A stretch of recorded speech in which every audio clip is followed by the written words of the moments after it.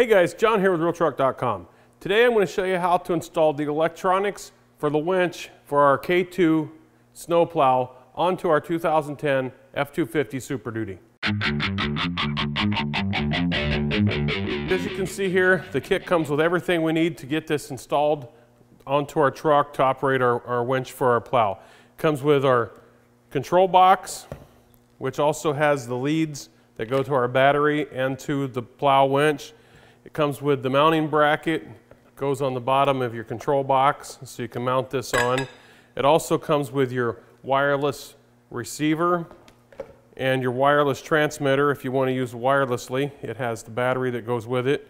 And also, if you're not going to hook up the wireless version, it also comes with your control switch that you just plug into your control box, plus all your hardware for mounting this thing up. Find a location where we can actually install this.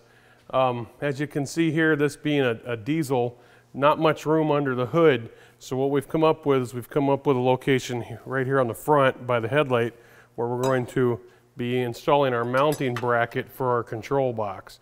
So we're going to install the mounting bracket, get our control box on here, and then we'll start actually hooking up the wires and show you where those go. So.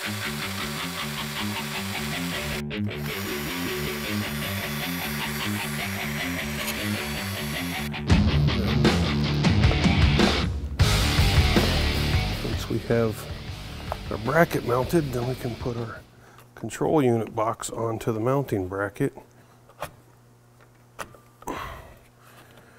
Okay. Then we're going to want to take our wires that go to the power, run those up through here. Now that we've got our wires running up here to the battery for our control unit, we're going to go ahead and hook those up.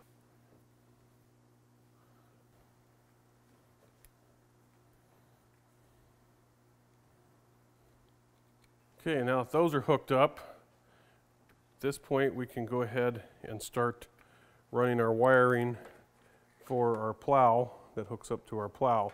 And what we're going to do is we're just going to find a nice comfortable spot for this wire to lay down in here where we can kind of strap it out of the way. We're using some zip strips. We'll zip strip it in and run it down where it'll come out by our hitch.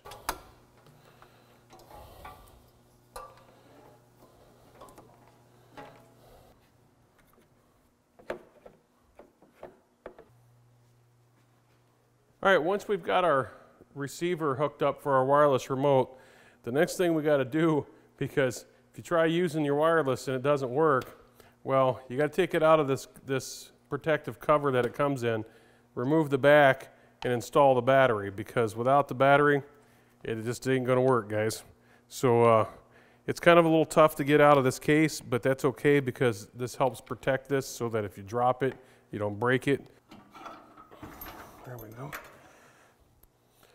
That's better.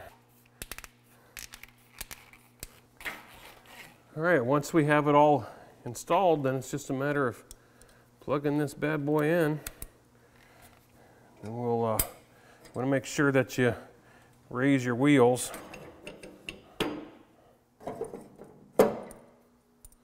All right, guys, there you have it. That's how easy and simple it is to install the electronics for our K2 Snow Plow. Now, when you get this plow, something to keep in mind, this plow comes with the electronics, comes with the plow, everything you see here. So it's also has to be assembled. So if you need to find out how to assemble the plow, see our video on how to assemble the K2 Snow Plow. And the one thing left to do now is to play around with this thing and see how well it works. So until next time, remember, happy motoring.